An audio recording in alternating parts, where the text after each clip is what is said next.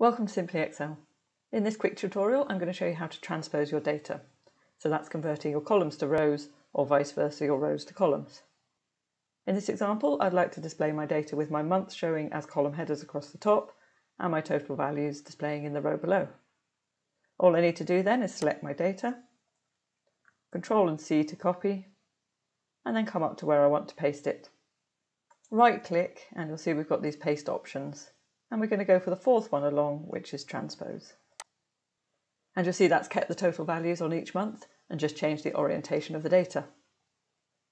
Of course, we can go back the other way. So if we Control and C to copy our data set again, and right click where we want to paste it, and again select transpose, and that's put it back to having the months in the rows and the total values displayed to the right. I hope you found this time-saving tip useful. Please like and subscribe to my channel for more. Thanks for watching.